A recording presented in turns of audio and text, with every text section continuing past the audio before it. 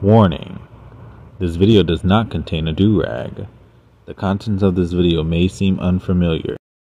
Hi, good evening. So stuff has been happening in the world of K-pop. Girls' Generation had their comeback with Forever One.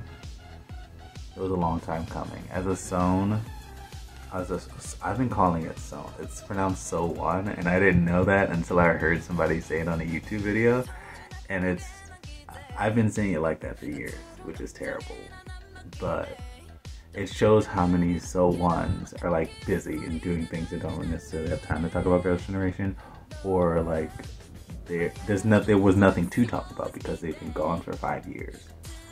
However, I mean, Hyeoyeon was here. She had her single called Deep, and that was a bop, an absolute bop. So they came back with Forever One, and honestly, I liked the video. I liked the song.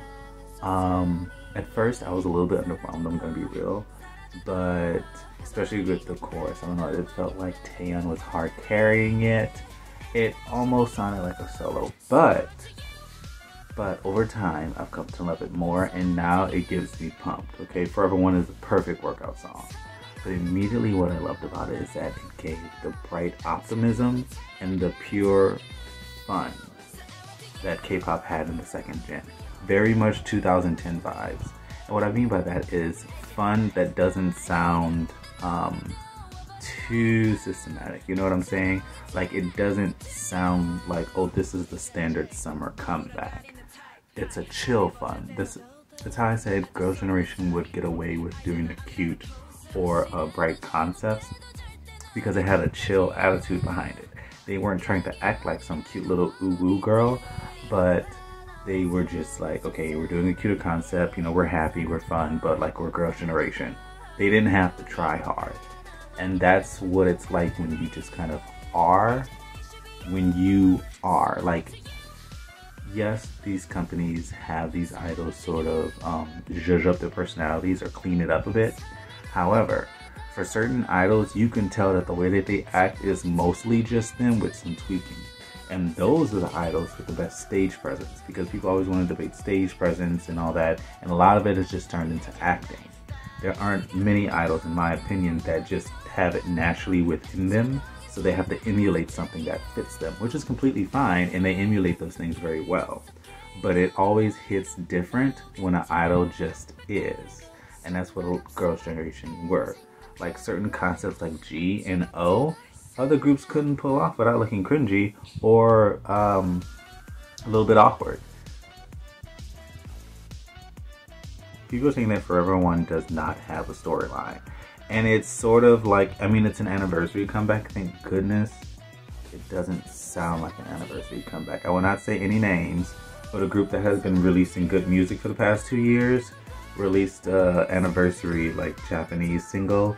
And I mean, it sounds like we're popping champagne at the company function, but that's about it. People are saying that Forever One does not have a storyline. And it's sort of like, I mean, it's an anniversary comeback, thank goodness. It doesn't sound like an anniversary comeback. I will not say any names, but a group that has been releasing good music for the past 2 years released anniversary, like, Japanese single.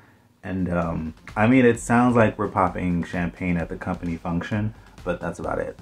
I still think Kura Kura is the best looking back on our careers single that they've had from their Japanese releases. Out of Kura Kura, the one where Momo was looking in a washing machine.